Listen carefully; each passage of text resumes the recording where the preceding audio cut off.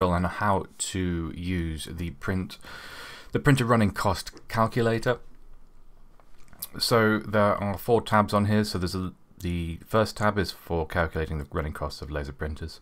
There's a table for color laser printer costs and mono laser printer costs, so you can add the outputs from this calculator there to keep track of them. And then there is a separate tab here for calculating and tracking the costs of possible inkjet printers that you might be looking at. So we'll start with this tab, as it says here, start here.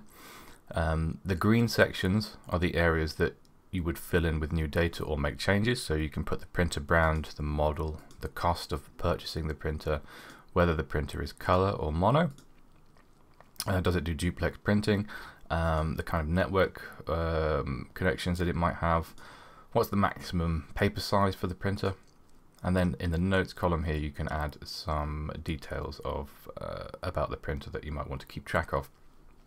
Now included in each toner is included with each printer is some toner. Typically you don't get as much as what would come with a normal print cartridge that you would buy after you've bought the printer. Most manufacturers will print how much you'll get out of it, and so you can add that here. So if the printer you buy comes with enough toner for 1500 pages, then you would add 1.5 here. If it was 2000, then you'd add 2. You can add some options here as well. So if the printer you might want to buy a separate printer tray, and you can add in the cost here, and actually I should say option 2. So these option costs will be included in the running costs. Now this area takes a little bit more work, but it's where you get the most reward out of being able to track the potential costs of running costs of the printers accurately. If you're only going to be using original brand replacement toner in the printer, then you don't need to be entering any information into this compatible section here, which is for tracking the prices of aftermarket replacement toner. So for the original brand, you've got the capacity of a black cartridge and the cost. You've then got the capacity of a color cartridge and the cost of a color cartridge, just one cartridge, so the price of each. Sometimes you can buy packs of cartridges at a reduced price. You can enter that price here. To calculate how long that pack will last, if it's just a pack of a set or one set of cartridges, then we would say, well, we'll base that on how long a single black cartridge runs for. Most printer manufacturers will also offer higher capacity toner cartridges, so you can add in how many thousands of prints you'll get from each of those cartridges for black and for color. Again, if a pack of high capacity cartridges, will use the black as a reference for how long it will last, and then you put in the cost of a black cartridge, of each color cartridge, and how much a pack of cartridges might cost. Typically most color printers will have 4 ink toner cartridges.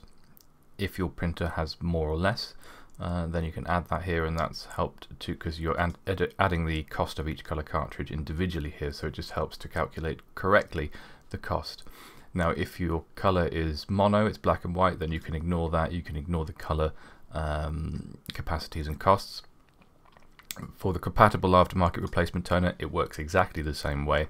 Obviously most of the time the capacities will be the same, but the costs will be different. Most laser printers also sometimes require other consumables, other parts that wear out or only last a certain number of thousand prints. So things like a drum imager or a waste unit or a transfer belt. They might have a separate color drum imager, or other replacement parts that might need to be replaced after so many thousand prints. So you can enter the sort of capacity or the number of thousand prints that they will last. The branded prices, if they're available, go there, and if there are any compatible or remanufactured parts available on the market that you intend to use instead, you could add the prices there.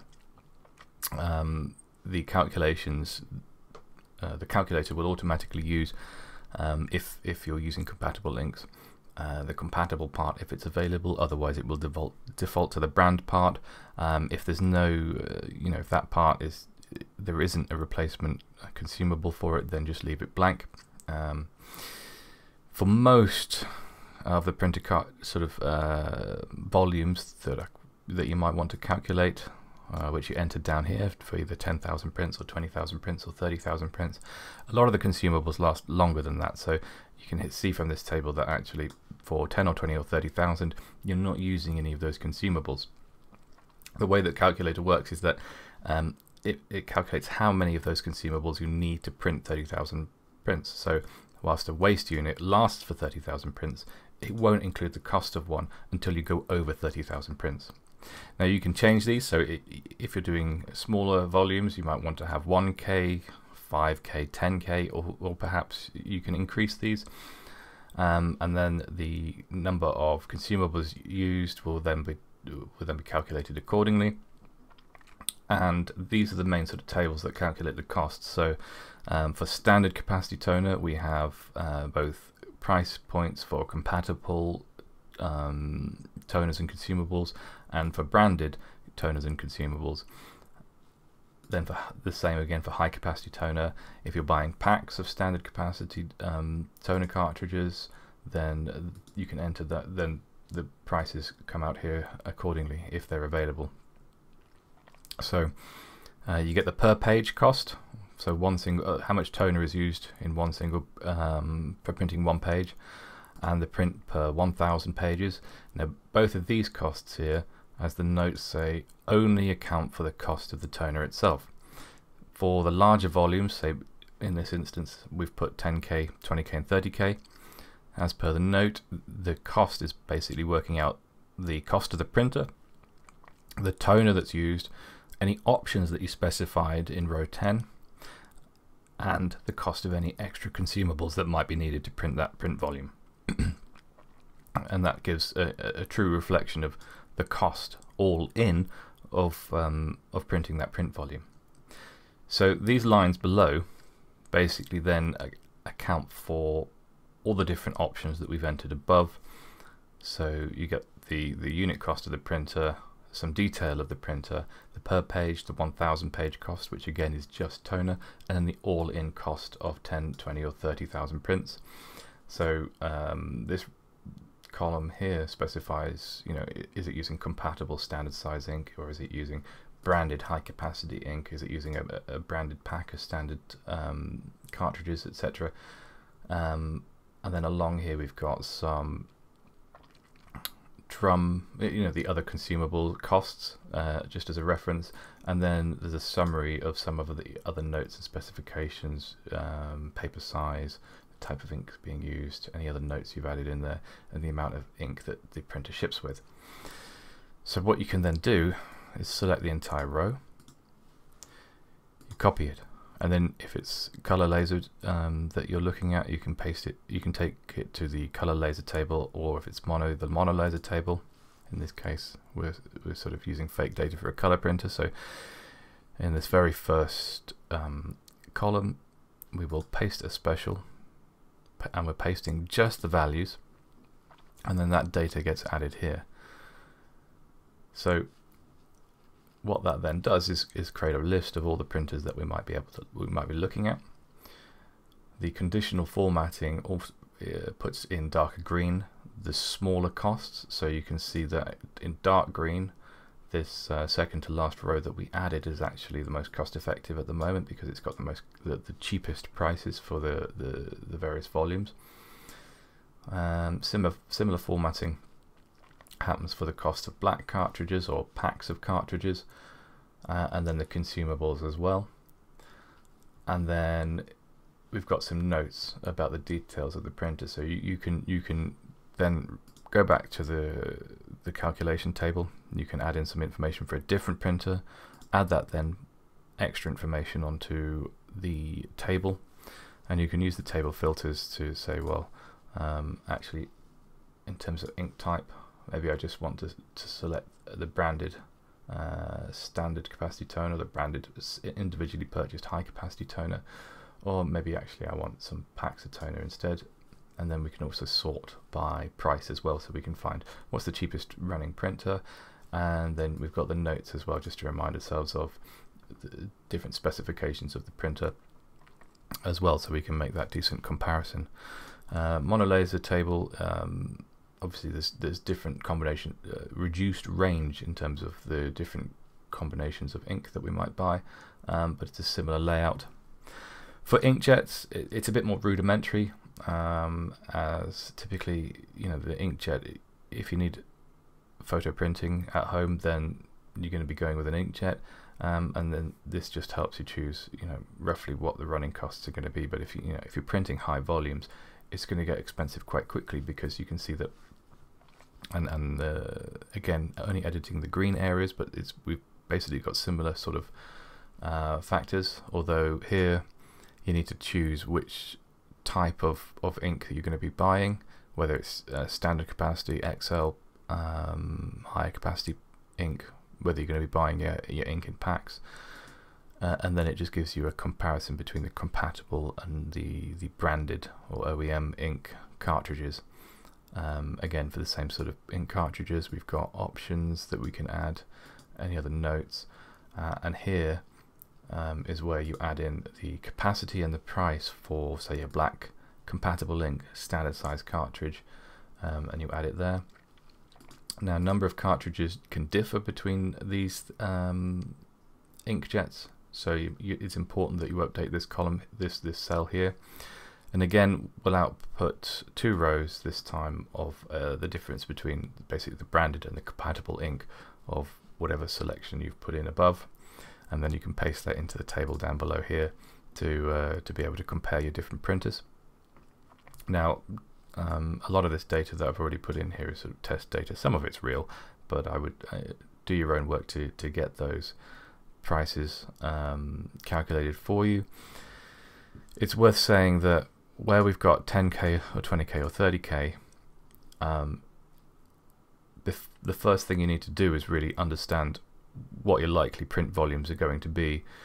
If you think you're likely to use, say, I don't know, 10,000 prints over the next 4 years, then maybe put 10K in the middle, go 5K there and 20K here, so you get a bit of a spread. But you need to do that first, because if you change it halfway through, then your estimates are going to be completely off, and you're not going to get a fair comparison when you do that analysis once you finish doing the data input. And it's same for the table here. So these cells actually take the values from the table that's on here. So whatever you change these to, these will change as well, so you know what you're working with. So that's why it's important you do it first and you don't change it halfway through. But that's it. That's how to use the table. It's fairly straightforward. You know, you're only going to have, once you've defined the type of printer that you want, whether you really need duplex printing, whether you really need color, and the networks that capability you want it to have, the network connection, then there's probably only going to be a few printers within your price range that you might be interested in.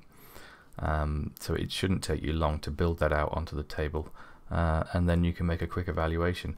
And what you'll see from the data is that actually this color printed information is loosely based on real printers, but you know, a printer that costs you £208 up front, you know, can actually start to cost, for 10,000 prints, you know, £712, or for £238 printer it might cost you £822 for 10,000 prints. Whereas if you spend a little bit more on the actual unit, and the unit cost is obviously included in this, you can see for 10,000 prints you actually start to get can get to some very low figures, and that's using compatible ink.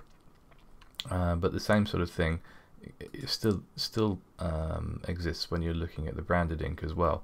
For example, the difference between compatible and branded ink, if we've got that in here somewhere, actually I don't think we have, but can be huge between printers as well.